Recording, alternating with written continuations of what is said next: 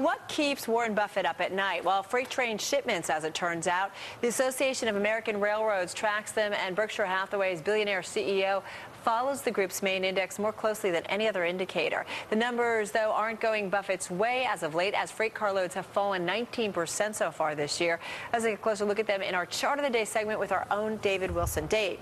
So, how do we know that this is what Mr. Buffett really follows? Well, yesterday he was on TV, not Bloomberg television, unfortunately, but honestly, but the reporter at the end talked about the freight train index. That's what she called it.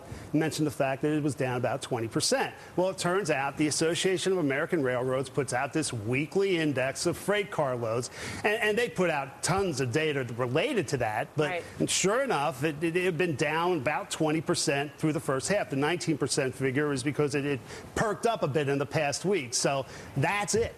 And it makes sense because he owns railroads. Big time. His third biggest investment at Berkshire Hathaway is Burlington Northern Santa Fe. $5.25 billion worth of stock as of yesterday. And he's also got stakes in Norfolk Southern and Union Pacific as well. They add up to about $550 million. So being the head of Berkshire, he's got to care about what's going on in the railroad industry. So why is it down so much this year? I mean, what's the problem? Well, it's sort of across the board. Let's face it, we're still in a recession, at least by all indicators. The economy's not doing well. And a couple of categories, if you pick through the numbers, that are doing especially poorly. Probably won't be any big surprise. Autos, we're not buying as many cars, and metals, actually not only refined metals, but things like iron ore. So, if we're not buying as many cars, we're not buying as many washing machines, we're not building as many buildings. Not shipping as much stuff. Exactly. And pretty much across the board, though, there are declines. It's kind of hard to find any increases this year.